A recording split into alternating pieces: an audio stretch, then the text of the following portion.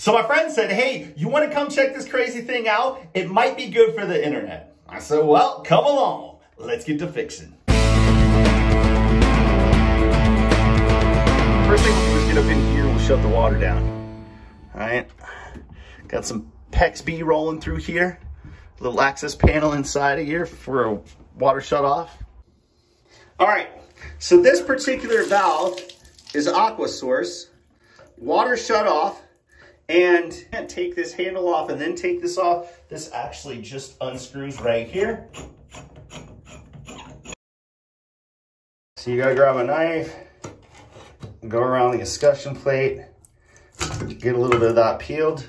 Grab our Knipex pliers. Still not used to all these settings, right?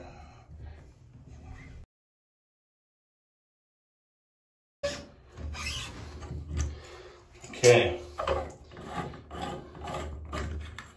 get that rolling. Put a little towel down here or something, just because we might get a little bit of water. I bought a different Aqua Source that was not it, and we don't have anything like this. I'm gonna have to go back to the store and see what we got going on here. So we're gonna pop this cover back on here. While we have this off, I just want to pop that back on, and we're actually going to try these valves, both of them. We're going to shut them off, turn them back on, make sure there's no kind of debris in there.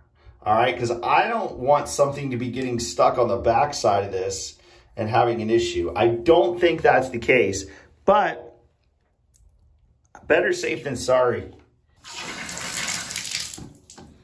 Okay. Yeah, we're setting good here. So check this out. I'm not a fan of 3/8 PEX in there, right? Like, that is just a bummer. I always hate whenever they put those manifolds in and they have the 3/8 running everywhere. Not my favorite. Crazy to me that this is just Glacier Bay. I mean, maybe they're Aqua Source in Glacier Bay, same scenario. Somebody let me know this, because really this is the cartridge. Hold on. They give you a little how-to inside here. Doesn't say a lick about it, so that's a bummer. Thank you, Danco, because it's the only one I could find. So check it out. Pretty much similar, except for this ring right here. This is just a different design of anti-scald. This little red knob, right? You can turn it to make the water hotter or notter. There's no small children, but if you did want to turn it down, you always could, right? And then that limits how far this valve opens and closes. See that plus minus right there? We'll just go all the way to the plus. So I want to put a little something around this O-ring and around this gasket right here. I recently ended up buying another tube of Super Lube, all right? Not gonna use tons. A little dab will do you with this stuff. Just right around the O-ring. A little touch right on the top of this. Get this right here popped in place. It only goes in one way. So if we zoom in, we got a little red, a little blue, kind of let you know that you're in the right way. This O-ring right here, we're actually gonna pop that off real quick. Why not clean this off and lube it up too?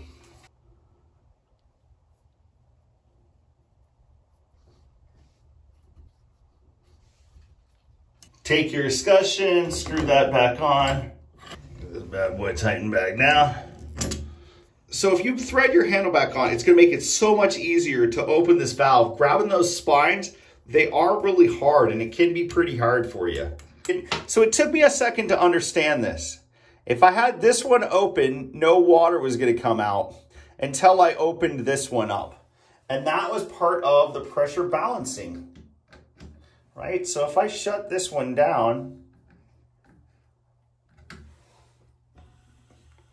I'm gonna get nothing, almost nothing out because it's pressure balancing. This is all the way to hot, but the second I open up this cold side, well, now we get full water.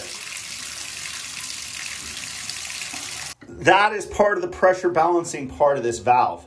Okay, there's nothing underneath here leaking. So another thing is when you turn these valves back on, make sure when you turn them all the way, make sure you go back a quarter of a turn or so, just to make sure that these valves don't get stuck in the open position and they become really hard to shut off. Okay, these actually work really well and they shut off pretty easy. So I really think our issue is fixed here. We'll go ahead, we'll get all this cleaned up. We've tested this a couple times and now we're gonna put this back together.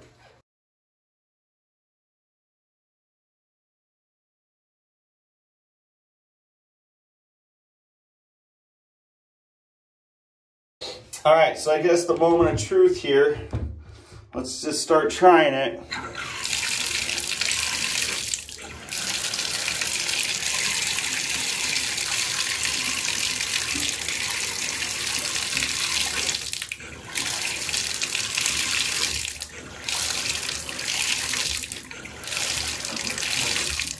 So something in this pressure balancing cartridge failed, and we'll take this home and pull it apart, see if we can find any anomalies in there that were making this thing go crazy on the water hammer.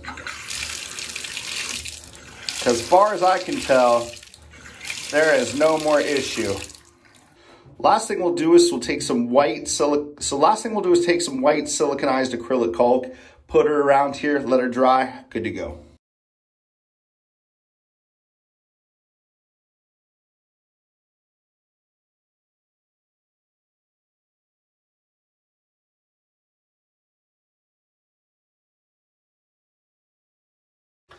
Get all those watermarks off of there. All right, folks, so this was a weird little setup for me. Aquasource valve with a Glacier Bay cartridge. All right, weird. And it took 3 stores to find that pressure balancing valve. Like, I was starting to be at a loss. But we got it hooked up. The job's done. Neighbors are happy. Friends happy. We're good to rock and roll. I really hope you folks are enjoying the videos. Please subscribe, click that like button. We'd love to have you keep coming back. Thank you very much, and we'll see you again real soon.